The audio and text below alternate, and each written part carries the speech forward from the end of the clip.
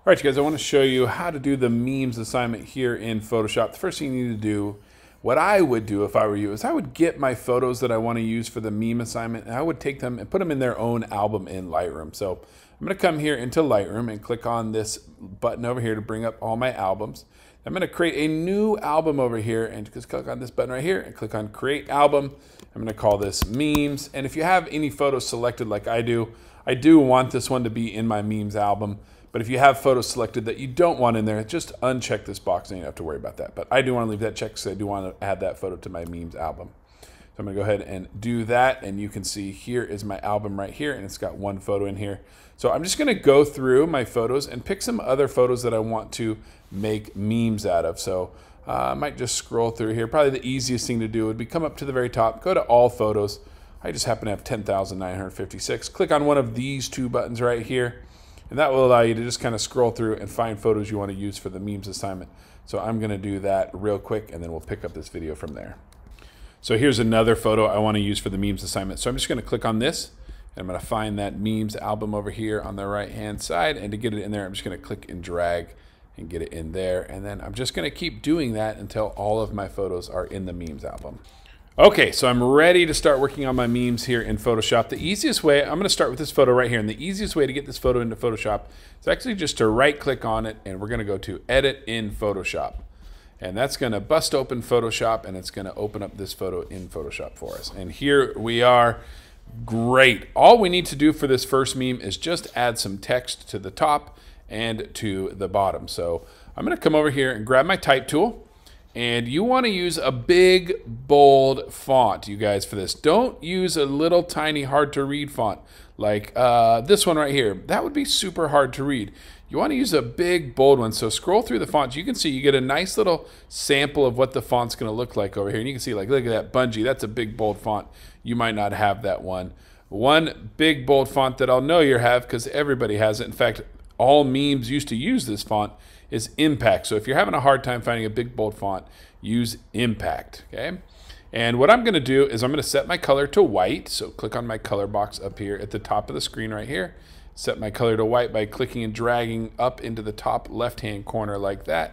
You'll know you're pure white because all these letters will be like my grades in high school. They'll be all Fs. So I'll go ahead and just click on OK there. And I also want this to be centered. So I'm gonna click on this button right here. And then I probably want a pretty big size, so let's try like 60. And I'm going to go ahead and click right there in the center and start typing in. And I know I'm going to make this text bigger, so I'm actually going to go to a second line by pressing the return key and keep typing.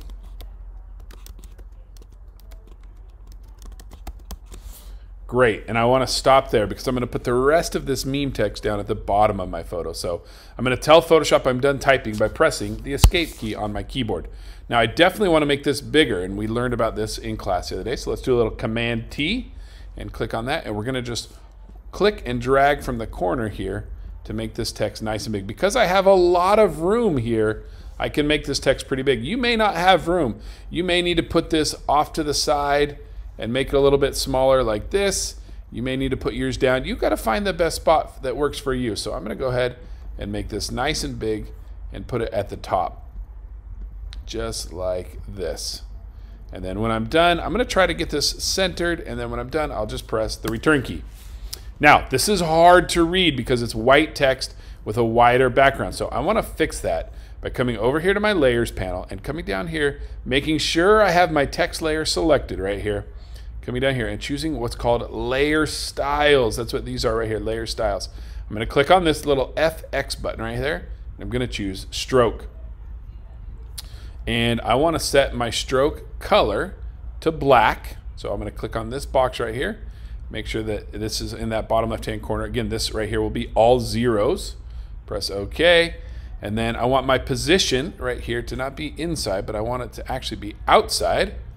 And then I'm just going to bring up the size and watch what happens as I crank this up. See that black border showing up around the edge of my text? You don't want that to be too thick like that. Make it just subtle enough that it helps your text really stand out. So I'm going to go right there and press OK. And now I want to finish my meme text by putting some more down here at the bottom. So I'll make sure I'm still on my type tool, make sure all my settings are still good, click right here, and finish it off. And you'll notice I'm doing all caps. That's just a personal choice. You don't have to. And there you go. Press Escape to tell Photoshop you're done typing. Command T to resize your text. Here's a cool little keyboard shortcut. If I hold down Option when I click and drag as I resize, see how that's resizing everything at once? If you don't hold down Option, it only moves that one side like that, and it doesn't do the other side. But if you hold down Option when you click and drag like this, you can get it to expand all 4 ways. I'm going to go ahead and hit return, and I want to add this same stroke to this. Here's a cool little secret too. If I hold down Option again and click on here and drag this up to this other layer and then let go, you can see that same layer style copied from here to here. So let me show you that one more time. Hold down Option, click right here on Effects and drag it up over the other layer and let go, and that same layer style has now been copied to this photo. And look at that, we're done with our first meme. So let's just go ahead up here and go to File and choose Save. And let that finish saving. There's that blue progress bar down there at the bottom. And let's go back to Lightroom and see what happened. Oh, just kidding. Let's go back to Photoshop. You have to close this. I forgot that. So I did File, Save, and now I'm going to close this by coming up here and just clicking on that little X right there. So I'm going to click on that. That's going to close. And now let's go back to Lightroom. And look at that. Here is my photo right there. My photo has been memed. See that little 2 in the top right-hand corner? That means this photo's actually in here twice. Let's click on that and see. Look at this. I have the memed photo, and then I have the original photo here. There's the meme. There's the original. Very cool. If I want to come back to the view where I can see everything, I'll click on this X right here. Awesome. Let's go to this photo right here. This is where we're going to do our next meme. So let's right click on this and choose Edit in Photoshop. Okay, for this one, what we need to do is put a white box and then put some text inside of it. We have a couple different options. I have room up here to just put a white box over part of the photo that doesn't need to show. So if your photo has that option, what you would do is come over here and grab this rectangular marquee tool, keyboard shortcut is M, and then starting outside of the photo, look at where I have my cursor. I'm not starting here and trying to get it right in the corner. I'm actually going to start out here. I'm going to click and drag and create a white box just like that. Or excuse me, just a box. You could also, maybe for your photo, maybe you don't have any room up top, but maybe you have room off to the side. Same thing, you would just click and drag like this and create a box like that. For me, mine's on the top, so I'm going to put that up here. And then I'm just going to go to Edit and choose Fill and change the contents to white. And press OK. Perfect. Now I have a white box for putting some text in, and I want to get rid of this selection. I'm going to do that by just pressing Command D. Okay, but what if your photo looks like this? What if you don't have any room to create a white box? So here's a cool little trick I want to show you. We need to get these colors right here reset to default. So I'm going to press D on my keyboard, and I'm going to make sure that this foreground color is black and the background color is white. If for whatever reason they're not, you can press the X key and that will switch them. So press D on your keyboard, and then if you need to, we want this background color right here, this box right here in the back to be white. So if you need to press X to make that happen, do it. Now I'm going to switch to the crop tool. And listen, we haven't learned the crop tool yet in class, but it's really, really simple. What I want you to do is click on this tool right here, the crop tool, keyboard shortcut is C, and then make sure these boxes up here are empty. So make sure this is first one is on ratio, and that these boxes are empty. If there's anything in here, just click this clear button right there. And what you're going to do is you're actually going to come and grab this top part right here. You're going to click and drag that up. And you're going to drag it up as far as you need to create some blank space so that you can put some white in there. In fact, you're not even going to have to put in white, because you can see if I leave that there and then come up here and press this check mark, look at what happens. Excellent. That's white, because this background color right here was white. If this had been red, then that box would have been red. So either way, we now have a white box on our photo. You could have done this by going off the other way. Maybe you need some space on the side. In that case, you would have just grabbed this and dragged this way, like that. Either way is fine with me. You do what works best for you. Let me put that white spot back up on the top. There we go. And you can see my canvas is all out of whack. I'm just going to double click on this hand tool right here to get it back centered and then zoom out just a touch. Okay, let's grab our type tool again. And now we don't need to do a big bold font. Actually, a thinner font makes more sense. So I might choose something that's a little bit thinner and not worried about making it nice and bold. I'm going to turn my caps lock off. I'm going to not center it, and I'm going to make sure my color is set to black. I'm just going to come and click right here and create my meme text for this one. When the assignment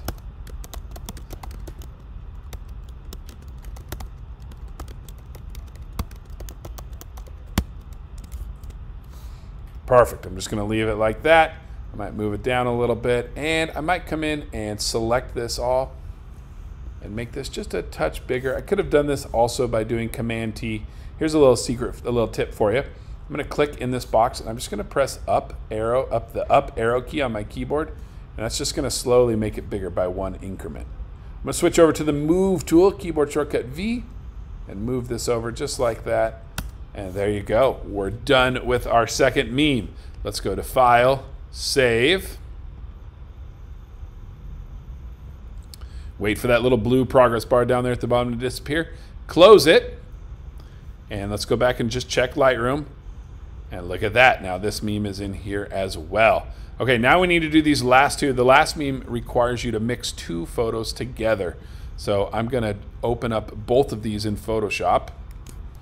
You need to open these one at a time. You could see, I wish you could select both of them like this and then right click and choose Edit in Photoshop, but you can see that's grayed out. That's not going to be an option. So we're going to just click on one of them, right click, Edit in Photoshop, and then click on the other one, right click, and choose, let's go back to Lightroom real quick. Right click and choose Edit in Photoshop. So we're going to have both of these open in Photoshop at the same time. So take a little note up here of these tabs on the top. This is what happens when you have two photos open at the same time. You got this one, and you can switch back and forth between the two of them by just clicking on the tabs like this. All right, so what I want to do is I want to put these two photos so that in this case, since my photos are horizontal, I want to put them on top of each other. If my two photos were vertical, I would put them next to each other. The method is going to be the same either way though. So let's do this. I want this to be my top photo and this to be my bottom photo. So here's another little trick that we can use to get ourselves some extra space. Basically, I want some extra space down here below it. Remember, if these photos were vertical, we'd be putting this extra space over here on the side. I'm gonna go to Image and choose Canvas Size up here at the top. Image Canvas Size. And what I wanna do is, notice that this is 5,184 pixels wide by 3,456 pixels tall. I need to double this basically. So I want all of my extra space to go down. So I need this dot right here to move to the top by clicking on this up arrow right there. If I was trying to make this, all my extra space go to the right over to here, I would click this arrow so that the dot's over there, which means all my extra space would go over there. But I want all of mine to go down, so I'm going to click up there. And I'm just going to double the height. So if you need to pull out your calculator, go ahead and do that. 3,456 times 2 is obviously 6,912. So for me, I'm just going to type in 6912 and go ahead and press OK. And look at what that did. That created that extra white space for me that's basically double this. Awesome. Now all I need to do is get this photo down at the bottom of that thing down there. So that's pretty simple. Actually, what I'm going to do is come over here. I'm going to press Command A to select the entire photo. You can see that dotted line showed up around the whole photo. I'm going to come up here and go to Edit and choose Copy. Then I'm going to come over to this photo over here. I'm going to go to Edit and choose Paste. That's going to drop that photo in there. I'm going to switch over to my Move tool right here. Keyboard shortcut is V. I'm going to move this photo down to the bottom just like that. Awesome. So now I have my two photos on top of each other. Again, if you were doing this side by side, you would have done the same thing. Image, canvas size. You would have gone this way, except for you would have doubled this number not the bottom number. You would have doubled the width. Okay. Now I need a little white space over here to put my text into. So I could do this a couple different ways. I could go to image canvas size again, or I could just pull up my crop tool again and click and drag this over like this to give me some white space to type in, and go ahead and press enter or return on my keyboard. Now all I got to do is add some text. When you don't have a lot of space to add text, like I don't, what I like to do is actually grab my type tool. Instead of just clicking, what I'm going to actually do is click and drag a box. So I'm going to select, make that box just like that, and let's start throwing my text in. Me.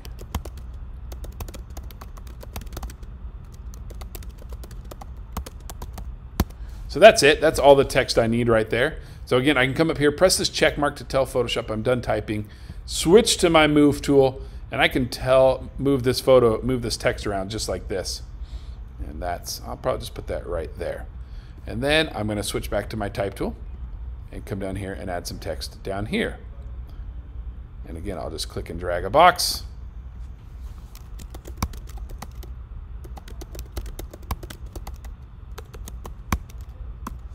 And there you go. Press escape to tell Photoshop I'm done typing. Switch to my move tool to move this text around if I need to. I actually kind of like the spot that is in. And there you go. I am done with this meme as well. Looks pretty great. Let's come up here and do a little file save. Wait for this blue progress bar to finish. All right, so we can close these photos now. In fact, we can close Photoshop entirely because we're done. Remember, if you just want to close the photo, you just click on this X right there. If you want to close Photoshop completely, you come and click up on that big red X right there. So let's go back to Lightroom and see I got my 3 memes right here that I can turn in. I'm going to go ahead. You'll notice this photo didn't turn into a meme because I didn't make anything out of this one. I actually made the meme into this one right here. What I want to do is go ahead and just turn in this entire album, but I want to make sure my memes are first, so I'm going to click on this one and drag it to the end so that nobody has to see that one. And now I'm just going to turn this in by sharing the entire album, which you guys know how to do. Right click, share and invite, and go through that whole process, and you are good to go.